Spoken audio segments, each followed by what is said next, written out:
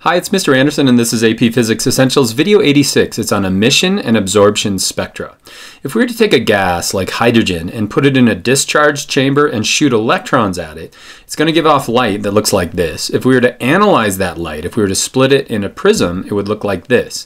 So instead of being a rainbow of light, we're going to get these discrete units of light, or these discrete photons that are carrying discrete amounts of energy. And this was puzzling to scientists for a long time. We could also shine light through that discharge chamber and parts of it would be absorbed. And so this would be the absorption spectra. So most of the light would make through, but some of it isn't going to make it through. And this puzzled scientists for a long time until Niels Bohr finally figured it out.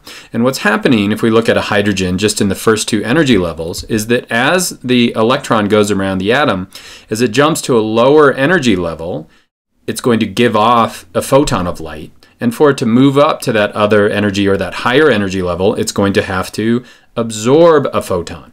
And so there are discrete colors of light that are required for it to jump up.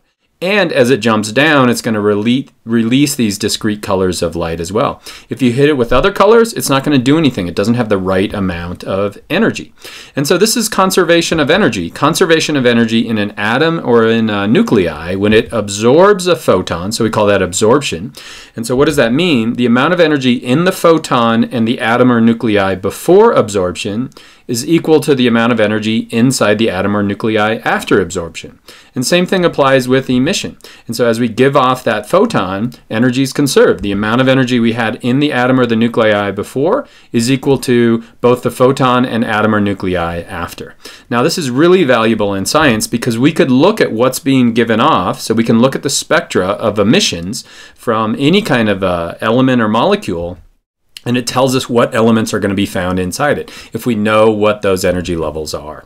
And so if you know anything about visible light, it's all the colors of the spectrum. So as we shine it in a prism, as it moves through the glass, different wavelengths of light are going to travel at different speeds, and so it's going to split it into this spectrum.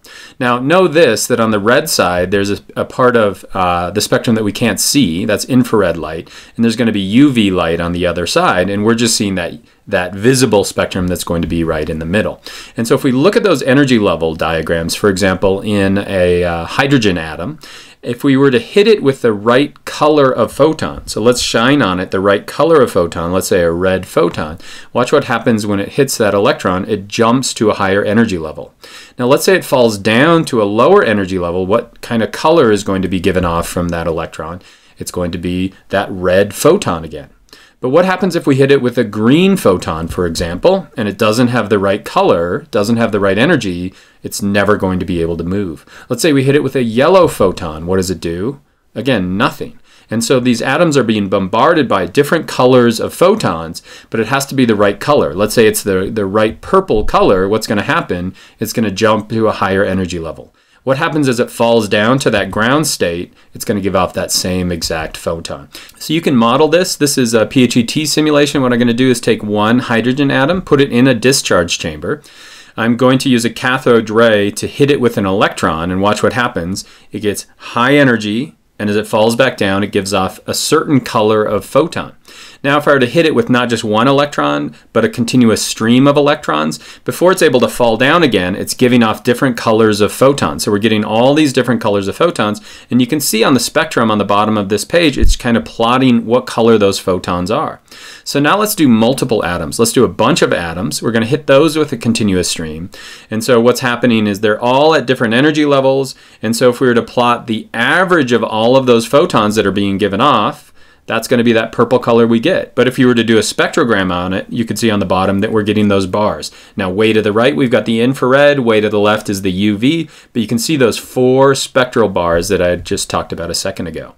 Now let's say it's not hydrogen in the middle, so this is going to be a hydrogen spectrum here. I've sped up the simulation, so we're getting those bars. But let's say we change it to mercury. What are we going to get? Totally different electron, totally different energy levels, and so we're going to get different color. This is what sodium would look like. This is what neon would look like. And so when you look at a neon light and it gives that reddish color, It's the sum of all those different photons that are being given off from that neon gas.